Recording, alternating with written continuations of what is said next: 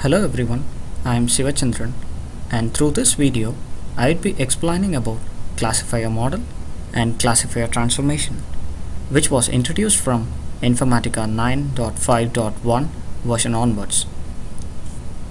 The agenda for this video is listed, and we would be going through the following: overview of the classifier transformation and some of its use case, how the classification works, how to build the classification model, and how to use the model in the classifier transform, and classifier content, which is the objects provided by Informatica as a part of core accelerator pack.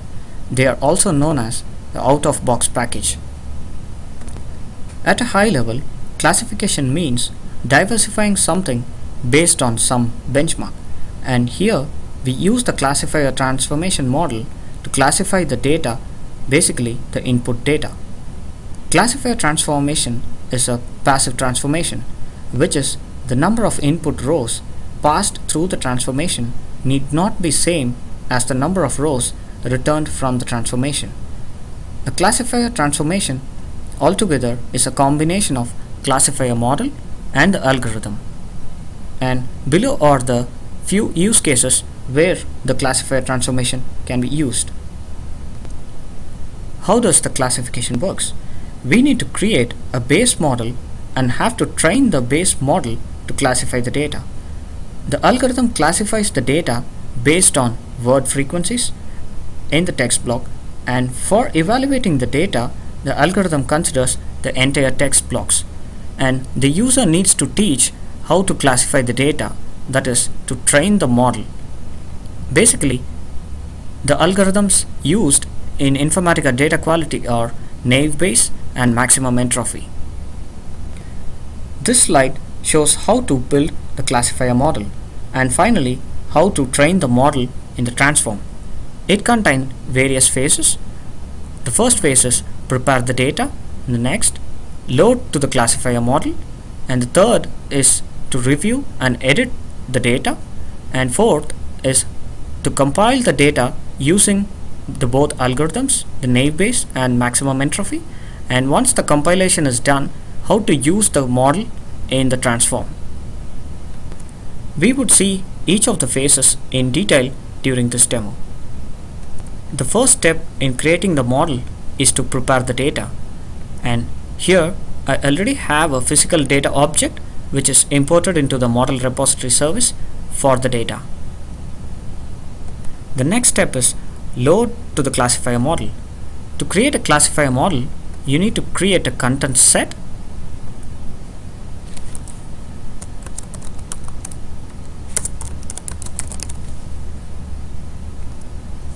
once the content set is created, select the content tab in the content set where you would see the classifier model. Right now there is no trained model below this content set, so we need to add the data into the content set.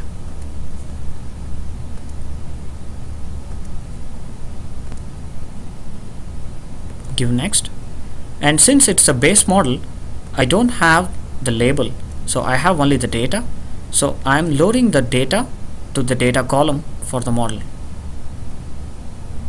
So when you click next, there is an option to filter to all the rows or to the user defined number of rows. So since the data contains less rows, I am using all rows. Click on finish to load.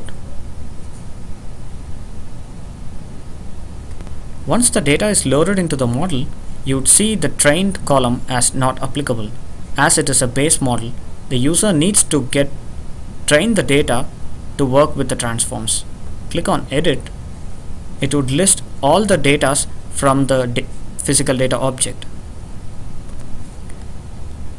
When you select the overview, the user could see a file name which is non-editable, and this file would be created at the server side, which contains the data classification, and he could use any description he wants.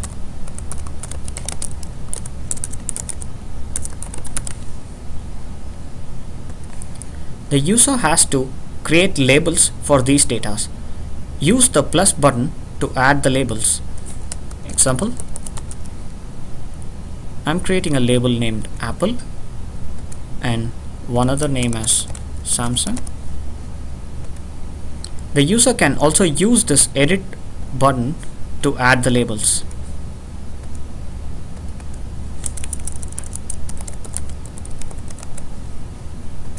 The usage is 0 since the data is not assigned to any labels. To assign the labels to the data, select the rows using the checkboxes and click on the label button to apply the label. If the user wants to change the label, he can select the record, click on the new label to assign a new label for the data. It is not mandatory that every record should have a label. So in this example, I have left the last 3 records as unlabeled. So once if you click on the edit option, you could see that label Apple is applied for 3 records, Samsung for 1 and Motorola for 2 records.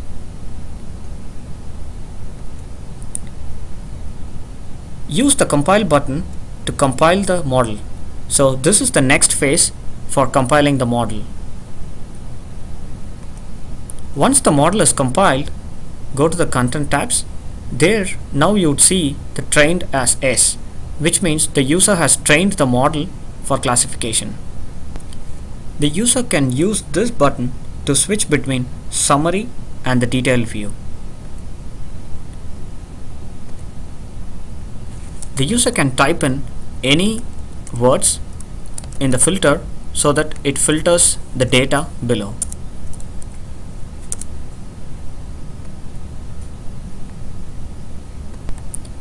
The user can use this find option to search the text within the data field. Also, they can select multiple records and change the label here. Once the compilation of the model is done, the user can use it in any mapping which uses the classifier transformation. So I have an already compiled classification for the languages. So the model is already trained and I'm using the model through a classifier transformation in this mapping. The user has to use the classifier transformation in the mapping to import the classifier model. Select the classifier transformation. Like any other data quality transformations, the classifier transformation has strategies and use the strategies to add the model which you have trained earlier. So by default, the score output is enabled, which can be disabled by the user if he doesn't want to have the output score. Select the operation. And I have 2 models which is already trained, so we can use the model which you want to add it to the strategies.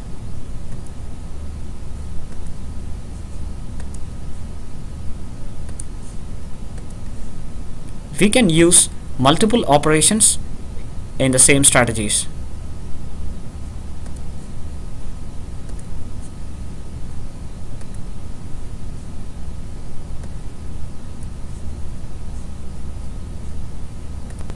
The output of the classifier transformation would basically be the label which we created for the record and the output score for that particular record.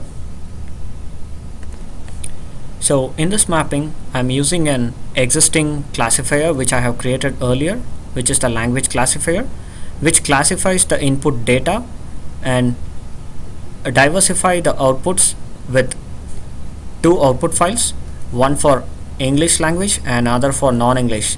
So the input record will basically have multiple languages data, and this classifier transformation would classify the record and pass the English data to one output and the non-English data to the other output to 2 different streams.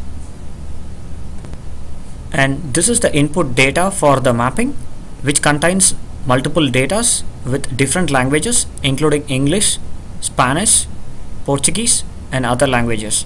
So when we run the mapping, it would diversify and it would write English data into one file and the data of other languages to a non-English file. We just run the mapping to see how the output looks like. I have moved the output to a text editor, and there are two outputs. One is en.out, which lists all English labels with the data followed by the score for that particular data, and the other file is non-english.out, which contains the other language classification, which is Spanish, Portugal and the other languages, with its corresponding score for that record. The objects provided by Informatica's Core Accelerator pack contains this language classification model, and the rules is listed in the slide for your reference. And it is always advisable to use the maximum entropy for getting the accurate data output. For more details on the classifier transformation and classifier model, you can use Informatica's help contents, transformation guide, classifier transformation. So below this you have all the help document for the classifier model and the classifier transformation. During this video we have learnt the overview of the classifier transformation, how the classification works, how to build the classifier model, how to train the classifier model, and how to use the classifier model in the classifier transformation. And we would like to hear from you, and you can email us at supportvideos@informatica.com, or you can follow the URL for Twitter, https://twitter.com/infasupport. Thank you.